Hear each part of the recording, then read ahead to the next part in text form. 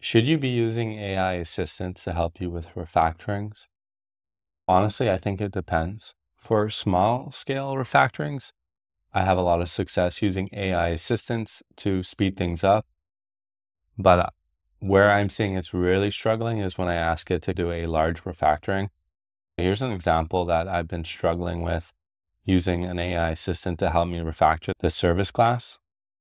This service class is quite large. It's 1,400 lines of code, a bit more. And yeah, it's just grown in size quite a bit. It's doing a lot, so it's very hard to understand. I've wanted to refactor this for a while. So I have been trying to use Cursor with Claude to help me break this down, maybe into different service classes, restructure it, and I've not had much success. So my experience has been it tries to do way too much, breaking it into too many files, but then gets confused and doesn't really end up using those files, or doesn't properly name things or update things in places that we need to update. So the code doesn't compile and it just becomes a broken mess that I have to sort through or try to work through the prompt to fix all its mistakes. But in the end, I don't get anywhere. It feels like I just go in circles trying to fix things, but not actually getting to a final state. Or it simply does a very minor refactoring, but still fails because it will move code into a new service and then not use that service in the place it took those methods out from. So I'm going to showcase me trying to do it here. Let's see what kind of results we get. I have this service class that is doing a lot and is quite difficult to read. I'd like to refactor it to see what it can do in terms of refactoring, what it's going to recommend. But where I've had success is where you get more specific. Like if you want to remove all the state into another service class, you would specify that. Or if you want to create a utility service class and move everything utility related, getting the duration, all those types of methods, then you can do that. If you want to reorganize this by putting all the functions alphabetically and putting all the private functions at the bottom, it can do that okay. But I've tried that, and even then it still kind of sucks. It will rename functions, but not update the calling of them in certain places. So I get compiler errors. Let's see what it's going to do this time. It's going to follow the single responsibility principle violation. It's handling too many concerns. Project management, UI state management, form validation. So I have a feeling it's going to go off. I've created a lot of different services. We can see here it's planned to split this into smaller focused services: timer state service, timer entry service, project service, time entry validation, time entry state service, timer facade service. Gonna use all these services and extract the functionality. Okay, so I've never seen this before, but it gave me the recommendations, but it didn't go off and make the changes. That's a new one. Let's do it step by step. That's the crazy thing about AI. You can do the same thing multiple times and have a different experience with it. I think that will be one of the troubles of AI becoming perfect, because you will need an operator who's able to work with it and be like, okay, we're going down a bad rabbit hole here.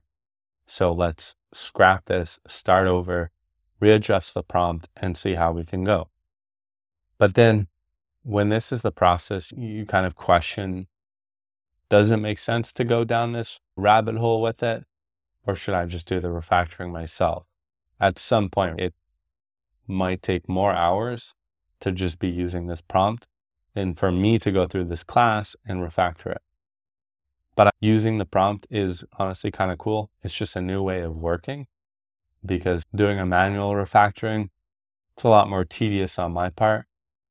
And it still does take an enormous amount of time. To refactor this class would take probably days to look at it, get an idea of what I need to split up, then actually do the splitting up of the code and updating it everywhere to call the new code.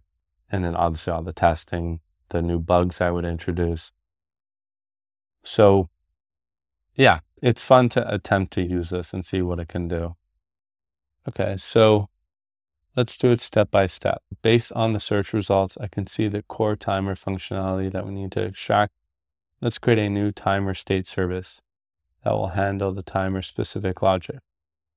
Let's creating this timer state service, which is going to have all our observables and then methods to trigger state changes.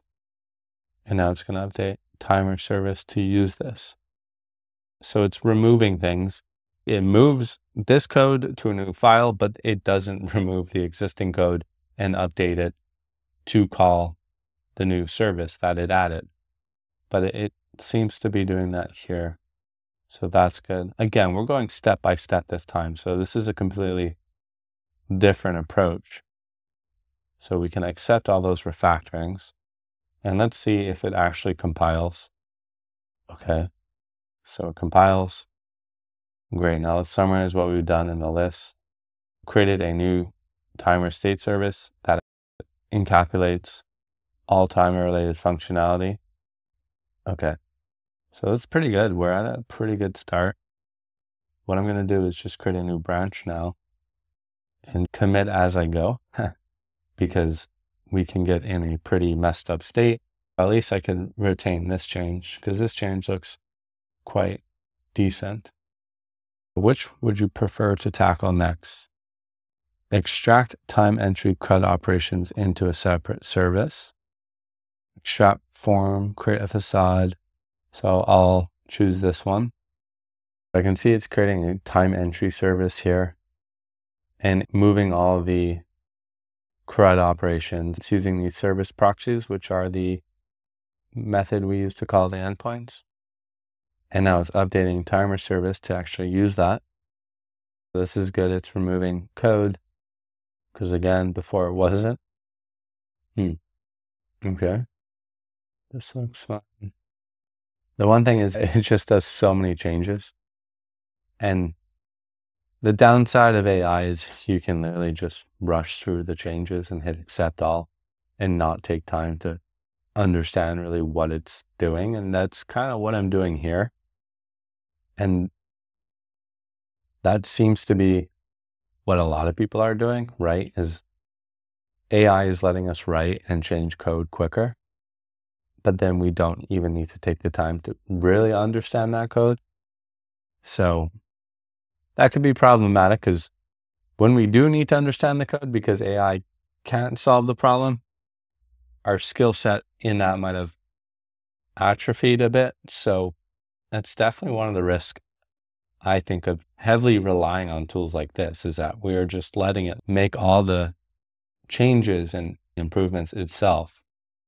We're trusting its guidance that what it's doing is actually better as well. Created a new time entry service, moved all time entry state management to the new service, updated the timer service to use the new service, and fixed all type related issues, removed direct manipulation of entries. Is it compiling? It's not. So that is one of the things I always notice. It just likes to break the code.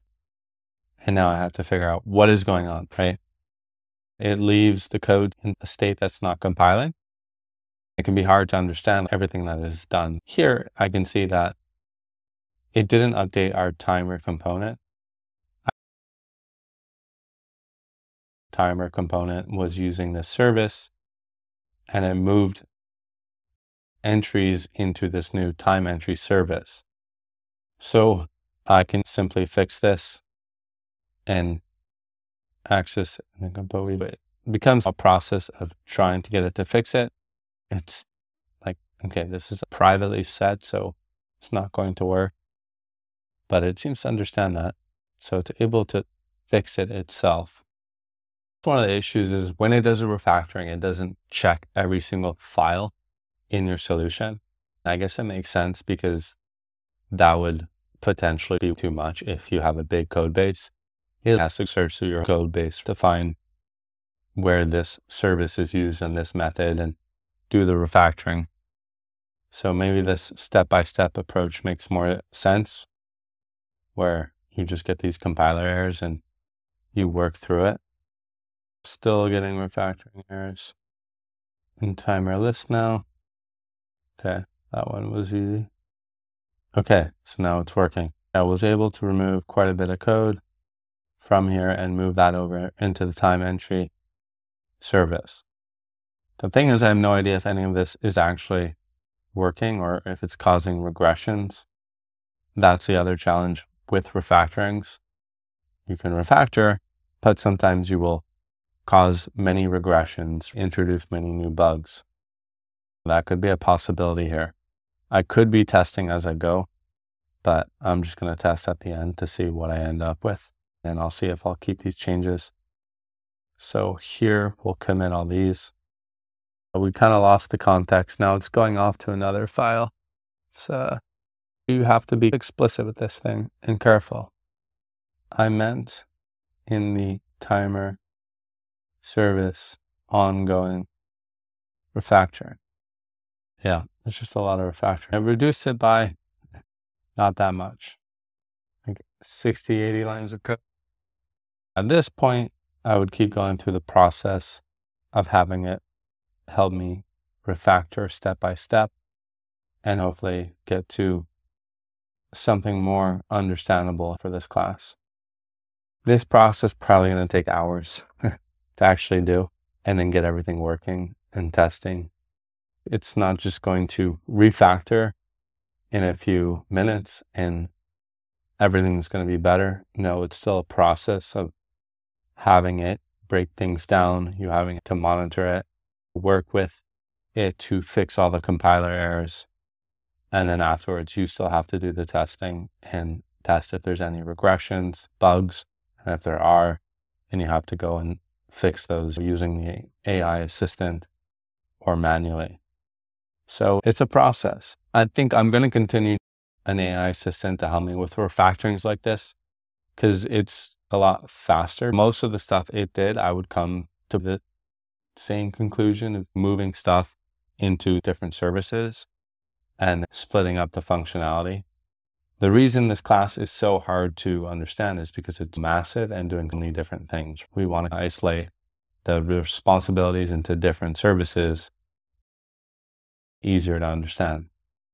That's my experience using an AI assistant, especially Cursor for doing major refactorings.